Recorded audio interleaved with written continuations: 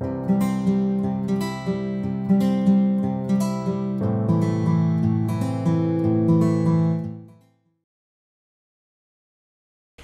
everyone, Erica from Lavender Twine here. If you've been following me for some time, you know that I usually film videos for my own patterns, which you can find linked inside the patterns when you purchase. But this time I wanted to do something a little bit different, and I created a video series on the Quilted Alice Shoulder Bag for my good friend Alexis over at Oro Rosa Patterns. This is the intro video to the pattern series for the Quilted Alice Shoulder Bag seen here. And I wanted to tell you a little bit about the pattern and how it comes together. First off, there are 3 different options for exterior treatments on the bag. This one is the quilted option, where I've sewn in this beautiful design based on the directions in the pattern.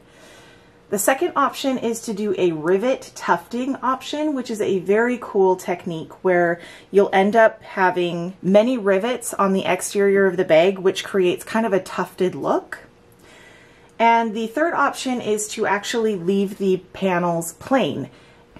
And I have an example of a plain Alice shoulder bag right here, where I left the entire exterior panel free of any treatment at all.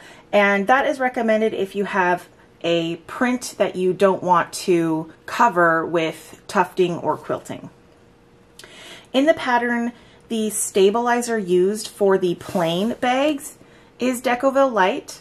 However, you can also use foam, and that's what I've done here. Is I've used foam because I actually really like the kind of squishy give that this bag has when you use foam.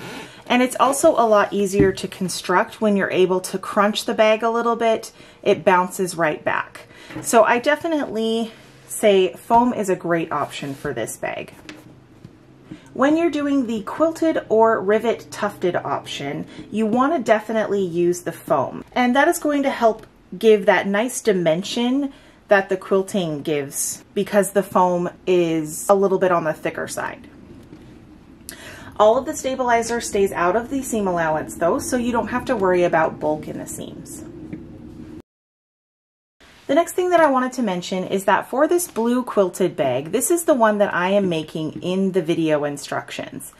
I did the connectors a little bit different from the instructions in the sense that I painted the edges of the connector.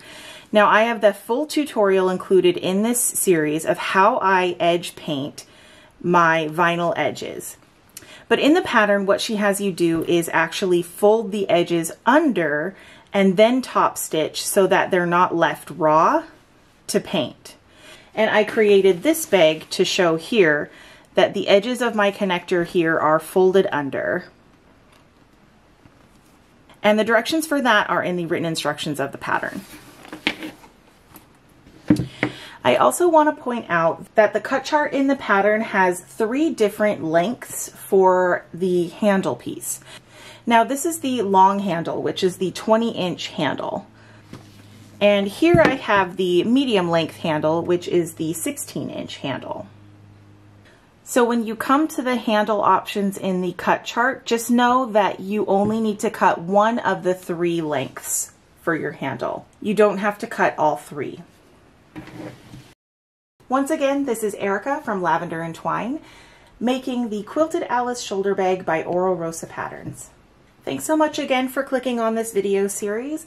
I hope that it's helpful for you, and I hope that you enjoy. Thanks!